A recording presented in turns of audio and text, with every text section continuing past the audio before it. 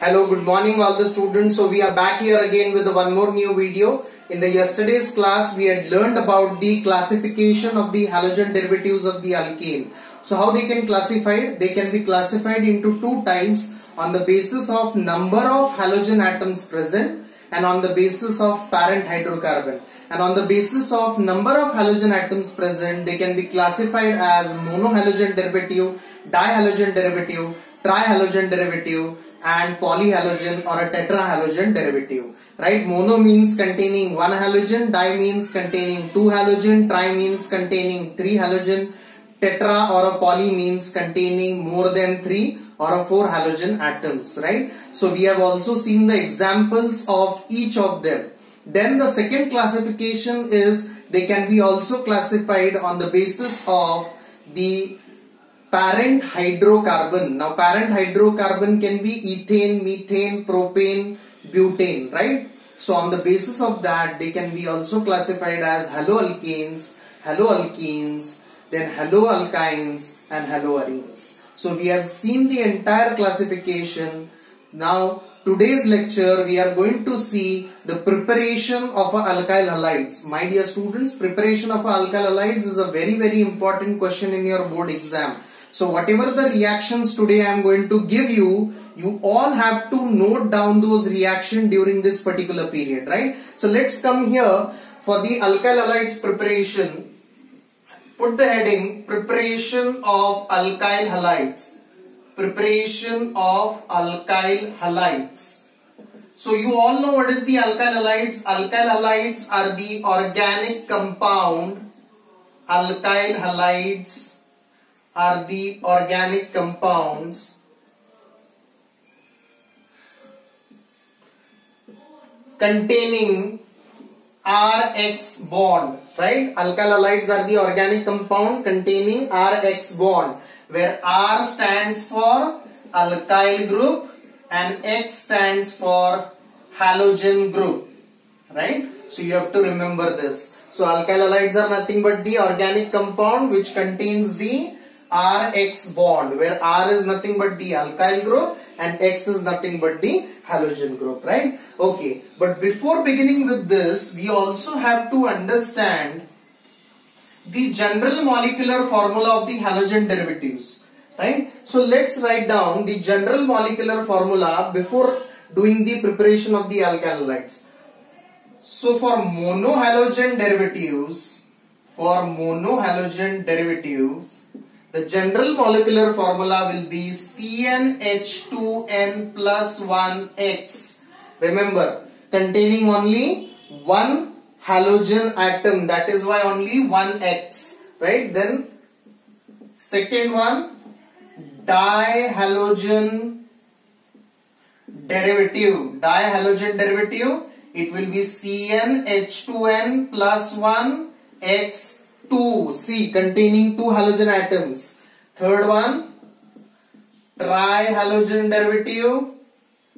In the case of trihalogen derivative, CnH2n plus 1x3, right? Now you know further how will be the general molecular formula. Then for polyhalogen derivative,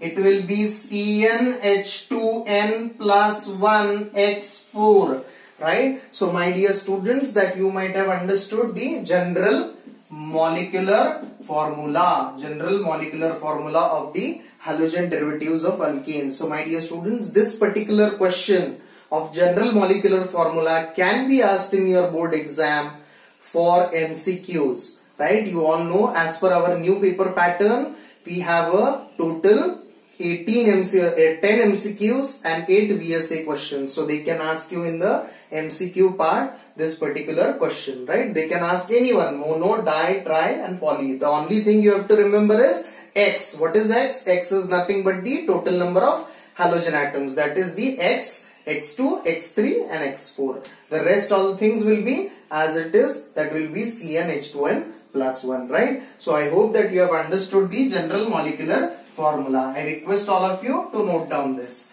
Okay, now let's move forward. Let's see the preparation methods of alkyl halides. As I told you, this is a very important question.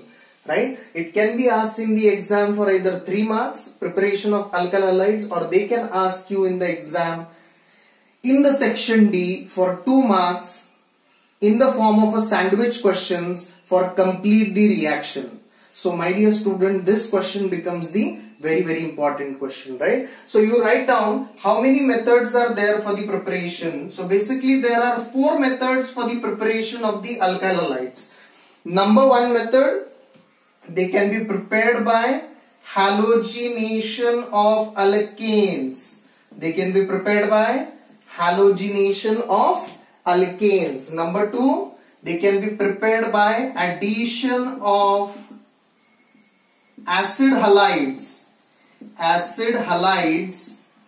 to alkenes, right? तो सबसे पहला preparation क्या है? सबसे पहले हम लोग alkane से बना सकते हैं, दूसरा मेथड अल्कीन से बना सकते हैं, थर्ड मेथड जो सबसे बेस्ट मेथड है, and many times this method is asked in the exam, that is from alcohols, right? There are number of reactions for the preparation from alcohols that we are going to see, right? Then we can also prepare by halogen exchange. This reaction is a very famous reaction. We will do this reaction. I will tell you what reaction it is, but try to understand halogen exchange is one of the method for the preparation of the alkyl halides. So today we are going to see 1, 2, 3, 4, all the 4 methods of preparation of alkyl halides. So let's go with the first one, that is the halogenation of alkanes. I request to all my dear students that simultaneously you all should note it down in your notebook whatever I am giving you. So let's see the first method, halogenation of alkanes. Now what does this method tells you? We are going to prepare the alkyl halide from the alkanes, right? From the alkanes, but how? By the halogenation of alkanes, right? So here we are going to add the halogen to the alkanes. So let's take the example CH3, CH2, CH2, CH3, right? 314, right? So this is our butane, right? To this butane we can add Cl2 in presence of sunlight, or you can say not sunlight, UV light.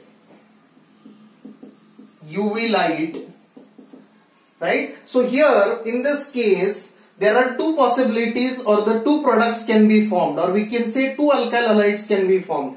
Here what is happening in this reaction of halogenation of alkanes, one of the hydrogen atom of the alkane is replaced by the halogen atom. So the replacement of the halogen atom can take place from this carbon, or the replacement can take place from this carbon, from first or from second. Now when it takes from the first carbon, the product obtained will be CH3, CH2, CH2, CH2 and Cl, right? So here in this case other will be HCl, right? And if the second product obtained will be, if the hydrogen atom is replaced from this particular carbon, CH3, CH2, CH, Cl and CH3 plus HCl, right? So 2 possible products are there. The name of the first product is 1-chlorobutane, 1-chlorobutane, and the name of the second product is 2-chlorobutane. Now this both 1-chlorobutane and 2-chlorobutane are nothing but the alkyl halides. So my dear students, I hope that you have understood the halogenation of the alkanes. So halogenation of the alkanes is nothing but the addition of the halogens to the alkanes by the replacement of the hydrogen atom by the halogen atom, right? Okay, now let's go for the next method of preparation. You all have to note down these methods. This is very important. Okay, so second method. Second method, by addition of acid halides with alkenes. अभी हम लोग इसको किससे prepare करेंगे? Alkenes से prepare करेंगे, right? So what is alkenes? Alkenes are those compounds which are containing the carbon-carbon double bond. Alkynes are containing carbon-carbon triple bond. So in that carbon-carbon double bond, we are supposed to add the acid halides. Now let me tell you what is acid halide. You can note it down somewhere else. See, acid halides are HCl, HBr, HI. Right? See, why it is called as the acid halides? Because hydrogen is attached to the halide. Hydrogen is attached to the halide. Hydrogen is attached to the halide. That is why it is said to be the acid halides. Because it becomes the hydrogen chloride, which is acid. Hydrogen bromide again is acid. Hydrogen iodide again it is a acid only, right? So here in this case, that is why we can say them or call them as the acid halides. So by using this particular acid halides, we are going to carry out the reactions. So let's take the example. So alkene, I am going to take CH3CH double bond CH2, right? So my dear students, here I have taken a 1 propene, right? So in this 1 propene, we are going to add HBr. HBr. So in this case, always remember that whenever an unsymmetrical reagent is added to an unsymmetrical alkene, the negative part of the reagent will get added to that carbon atom which contains the less number of hydrogen atom. I am talking that the reaction will take place according to the Markovnikov's rule. What does the Markovnikov's rule says? Markovnikov's rule says that this reagent is unsymmetrical. Why unsymmetrical? One is containing hydrogen, the other part is bromine. See, what is symmetrical? H2.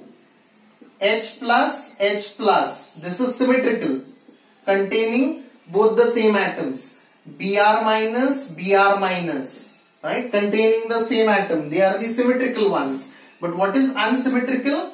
Unsymmetrical means both are containing the different atoms. One containing a positive charge, other containing the negative charge. So when an unsymmetrical reagent is added to an unsymmetrical reagent, unsymmetrical reagent is added to an unsymmetrical alkene. Now what is an unsymmetrical alkene? See here. On this side you can see the carbon is containing 2 hydrogens. On this side you can see the carbon is containing only 1 hydrogen. So here it becomes unsymmetrical. There is no symmetry. On one side 1 hydrogen, on the other side 2 hydrogens. So as there is an unsymmetry, so we say that it is an unsymmetrical alkene. So when an unsymmetrical reagent is added to an unsymmetrical alkene, the negative part of the reagent will get added to that carbon atom which contains the less number of hydrogen atoms, and that rule is said to be the Markovnikov's rule. So how does the addition takes place? The addition will take place according to the Markovnikov's rule as well as the anti-Markovnikov's. Remember, what is the anti-Markovnikov's? Because 2 products are possible here also. See, product number 1 will be a major product according to the Markovnikov's rule. So when Markovnikov's rule takes place, the negative part will get added to the carbon containing the less number of hydrogen atom.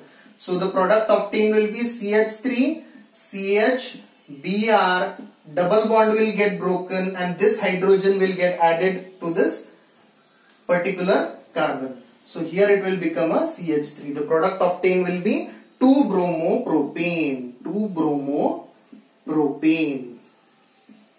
Right? और दूसरा product क्या होगा? दूसरा product होगा वो minor product होगा and it will take place according to the anti-Markovnikov's rule. Anti-Markovnikov's rule. वो क्या होगा? माइनर प्रोडक्ट होगा. Minor product. See, now what does the anti-Markovnikov's rule says? The negative part will get added to that carbon atom which contains the more number of hydrogen atoms. So here in this case, anti-Markovnikov's, the negative part will get added to this particular carbon. The product obtained will be CH3 and hydrogen will get added to this carbon. CH2, double bond again will get broken and Br. So this is a 1-bromopropane. Are you understanding, my dear students? So here also 1-bromopropane and 2-bromopropane are nothing but the alkyl halides, right? But only the addition is taking place according to the Markovnikov's and the anti-Markovnikov's rule. So you have to remember this particular Markovnikov's rule reaction. It is asked many a times in the board exam. Okay. Okay, so let's go for the third method and the most important method.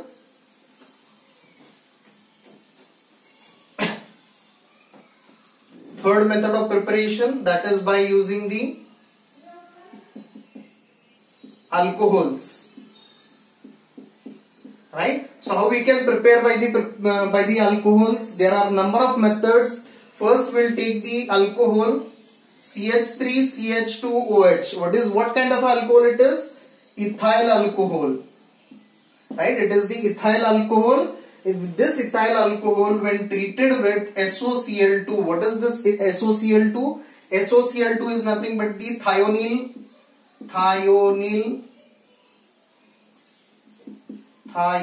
chloride. It is a thionyl chloride. So the reaction will take place. When it is heated, it will get converted into CH3CH2Cl plus SO2 plus HCl. See, very simple reaction. What is there in this reaction? SO2 gas is coming out, HCl is coming out, and OH. See, this OH of the ethyl alcohol is getting replaced by this chlorine, right? The reaction in which the halogen is being, the particular alcohol OH is being replaced by the halogen is said to be the preparation by using the alcohols, right? So we can also use the phosphorus halides. So you can copy down this first method, right? Then let's go for the next method by using the same product CH3CH2OH plus we can take PCl3 heated.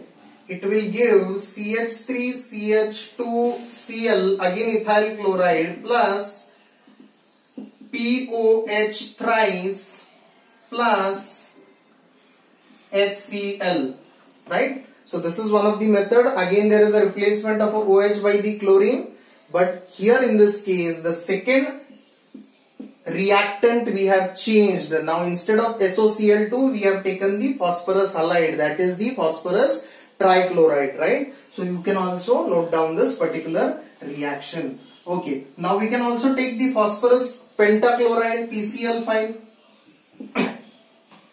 This particular reaction is also possible. So CH3 CH2 Cl plus POCl3 plus HCl, right? So this is the reaction by using the PCl5. Now we can also carry out the reaction, one more reaction by using the PBr3. PBr3 heated, it gets converted into CH3 CH2 Cl. See, again replacement of the OH by the chlorine atom, halogen atom, plus POH thrice plus HCl, right? Not HCl, here it will be HBr. HBr, right? So I hope, my dear students, that you have understood this particular reaction. You all have understood this particular reactions. So these are the important reactions which are used for the preparation of the alkyl halides. I hope one more is remaining. Okay, so let's see that. The fourth method, by using the halogen exchange. Now what is this method?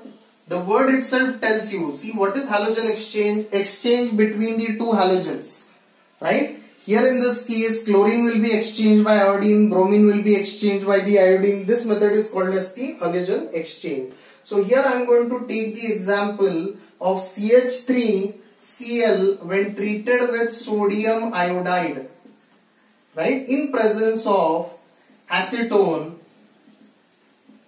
it will give you CH3I plus NaCl. So what kind of a reaction it is? It is simply a exchange reaction where chlorine is getting exchanged by the iodine and here iodine is getting exchanged by the chlorine. So such kind of a reactions are nothing but called as the halogen exchange. By halogen exchange also you can prepare the alkyl halides, right? It is one of the most simplest method for the preparation of the alkyl halides. Now this reaction, this particular reaction is also said to be Fink-Clistin reaction. Fink-Clistin reaction. Remember my dear students, this reaction can be asked in your VSA, that is the very short answers for 1 mark in your board exam. Right? It is very important reaction and many a times it has been asked in the exam, what is the Fink-Clistin reaction for 2 marks in your board exam. It has been asked earlier in the board exams, right? So be prepared and practice these reactions thoroughly at your home, right? Okay, then this was regarding the preparation of alkyl halides. Then let's talk about the preparation of aryl halide. In preparation of aryl halide, we are going to see the Sandmeyer's reaction. Sandmeyer's reaction. Now what is Sandmeyer's reaction? See what happens in the Sandmeyer's reaction. The benzyl chloride, or we can say benzene disonium chloride.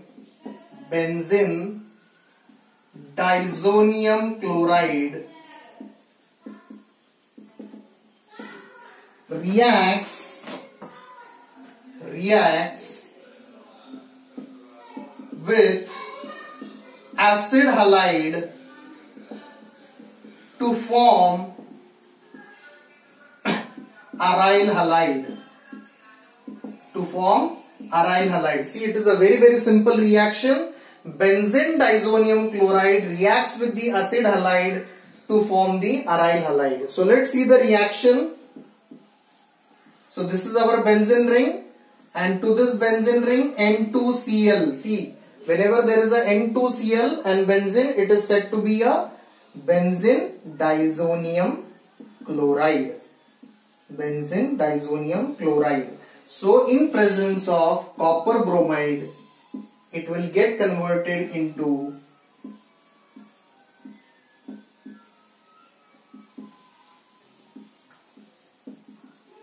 see, what is the name of this product? Bromobenzene. So my dear students, I hope that you might have understood this particular reaction. So my dear students, please try to understand